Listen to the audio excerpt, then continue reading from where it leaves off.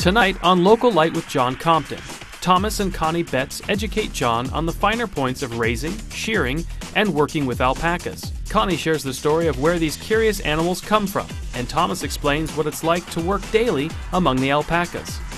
All of that and more tonight on Localite.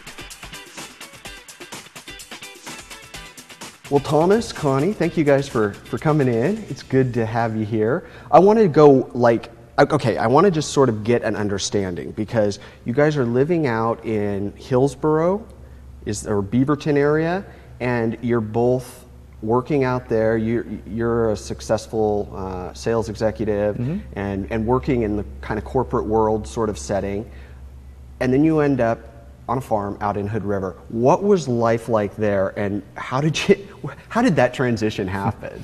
Well, that's kind of funny. I'm working for West Marine on Delta Park in Portland, and a gentleman comes in to West Marine, and he comes up to me and says, I need 50 dock lines. And I said, well, how many boats do you have? And he said, I don't have boats. Okay, so what do you need the dock lines for? He said, well, I have alpacas. So after that, I went home after work and asked Connie, he says, what's an alpaca? And her eyes got big, and first thing out of her mouth was, does he make any money doing it? And he's from Hood River, and we've always wanted to live on this side of the Cascades because it's warmer and drier. A little bit, yeah.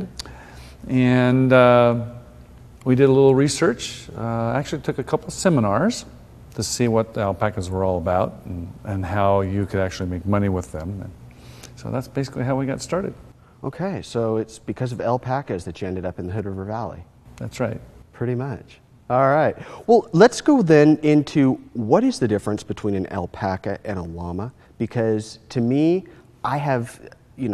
they seem like the same, but they're very different animals, right? Correct. Yes, and that's a really common question that we're asked by our visitors all the time. Most people don't realize that alpacas and llamas are camels, and the camel family started in North America, and one branch went over to Asia and became the one-hump and the two-hump camel.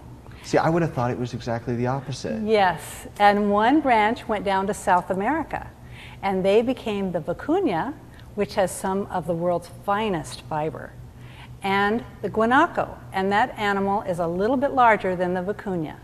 And a long time ago, the Incas took the guanaco and created the llama for packing and for guarding. So we have a llama named Titan who guards one of our pastures and our pregnant female alpacas.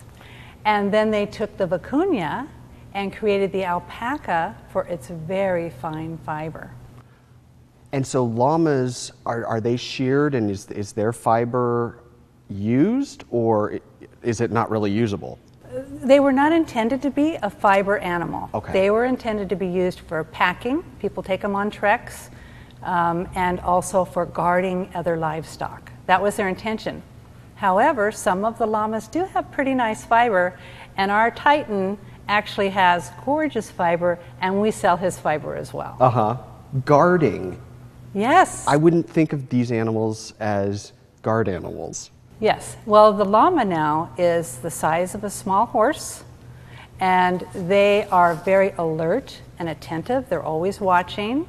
Generally, you'll see them at the edges of the herd with the herd. They'll be on the edge, then there'll be the herd, and then maybe the barn, so that if they need to, they can give out a warning call, and all the alpacas will go in the barn. They'll even kick and attack a predator. Really? Yes. So have you guys witnessed that firsthand? No, but our neighbor Susan said that before she got her guard llama, that her very old sheep, she has some geriatric sheep, they were attacked all the time, split ears, broken legs, all kinds of things. Once she got her guard llama, and his name is Kool-Aid, she says she's never had another problem, and she knows that he fought off a cougar once and saved a sheep. Really? That really is amazing to me. Well, those Incas knew what they were doing when they so. created them as guard and pack animals. Yeah, yes. yeah. And then the beautiful alpacas. Right. So their fibers, and I know that we'll get into some of the stuff that you guys actually make and sell and all of that in a bit, but I mean, it's so soft, it wicks water, right? Yes. Mm-hmm. And it's actually very durable, and it can be used in all kinds of things, which I guess we'll talk about a bit. But alpacas are not bred in the U.S. anymore? Or they are bred, but they cannot be imported? Something with that. What was that about? Well, in 1982, they were brought into the United States, and at that point, they brought in enough to make sure that they didn't have, what's the word? Too small of a breeding pool. Yeah, too small a breeding pool. And then in 1998, they stopped importing them. And they had enough here to do what we needed to do. And here in the United States, we do what they call selective breeding. So we'll take a female, and she might have really nice fiber, but maybe she needs a little bit more structure, conformation. And so you get a stud that is perfect. You know, he's got good conformation, he's got nice fiber, and we'll breed that male to that female. And then the offspring will be better than the mother, the female alpaca. Mm-hmm. And so you keep doing this stair-stepping and improving the quality of the fiber through every generation.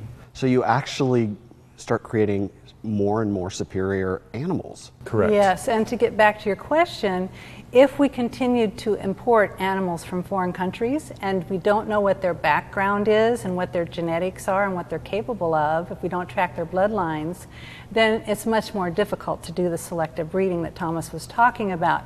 So by closing the U.S. to imports, and we actually do DNA testing to confirm who the dam and the sire are. We produce the pedigrees, and so we know what the best herd sires are in the U.S. We can see those in the bloodlines. That's how we can so dramatically improve the alpacas with every generation. So it's extremely documented. Yes. And controlled. Mm-hmm. Okay. All right. Well, when we come back from the break, I want to talk obviously more about this. I want to see some of the products that you guys make. And again, I still want to understand, going from the life that you were living out in the Willamette Valley to being full-time farmers, and what that looks like, and how well you guys have transitioned, because I understand there's been some pretty big attention that you guys have garnered. So we'll talk about some of those things when we come back. Be right back. Coming up, we have Localite on our ranch, and they have a crimpy fiber. There's crimp in the fiber, and that causes it to stand out from their bodies and look kind of like teddy bears. They look like teddy bears walking around in the field.